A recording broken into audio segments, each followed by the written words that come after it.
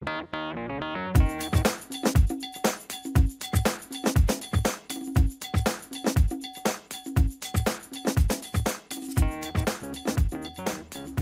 logic controllers are industrial computers that monitor inputs and, depending on their status, determine the appropriate outputs to turn on or off.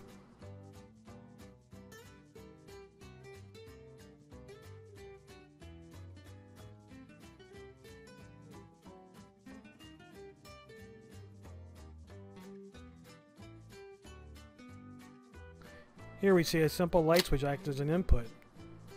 The PLC interprets it and turns on the output appropriately. The PLC is continually scanning the program. The inputs are scanned to determine if they are either on or off. The program is executed based on the inputs, and then the outputs are updated based on the actions of the program. Ladder logic is the programming language that has its roots in electrical schematic circuit diagrams.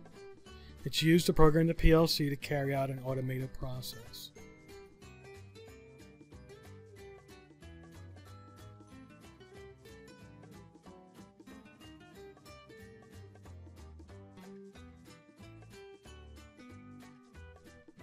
A bit is the smallest unit of data in a computer.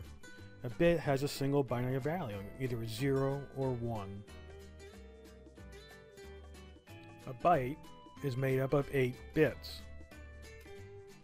And a word is made up of 16 bits.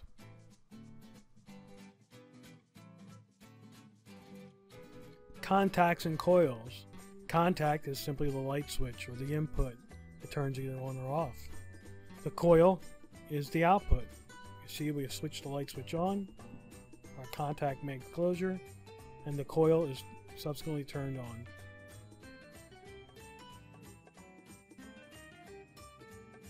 Downloading is the action from the computer to the PLC. Uploading is from the PLC to the computer.